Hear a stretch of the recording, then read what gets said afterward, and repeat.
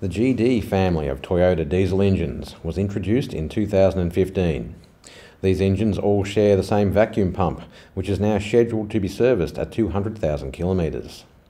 VACC's TechAdvisory service has received many questions about how to service the vacuum pump and how to access it. Vehicles need a way to produce a vacuum, which is then used by the brake booster to reduce braking effort. As diesel engines commonly do not have throttle plates, they cannot produce a low pressure area or vacuum in the intake manifold like petrol engines. The GD engines use an engine-driven vacuum pump, which is mounted on the back of the cylinder head for this task.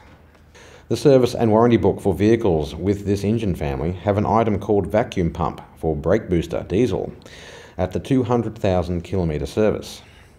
Then when you read the footnote, it states, replace the blades with new ones, never reuse the blades.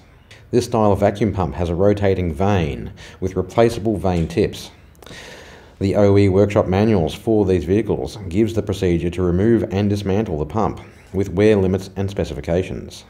Unfortunately, the pump is mounted at the rear of the cylinder head, making it difficult to access. Depending on the vehicle, like the Prado and Hiace, you might have to remove the engine to service the pump.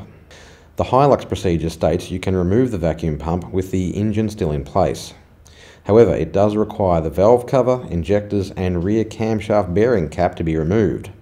All of these options are time-consuming and expensive. To make this task easier, it is recommended to keep the vacuum pump in mind if you must remove the engine, cylinder head or injectors for other repair procedures, as it could save time and effort to include this service item with the other larger jobs. If the customer does not want the vacuum pump serviced due to the costs involved, it is recommended to get their request in writing. This will cover you if there are any issues with lack of vacuum supply to the brake booster, which may occur after the 200,000 kilometre service has been completed. For the service specifications and the Hilux removal procedure for the vacuum pump on the Toyota GD family of engines, see the November 2022 issue of Tech Talk. Log on to VACC MotorTech or call VACC's Tech Advisory service.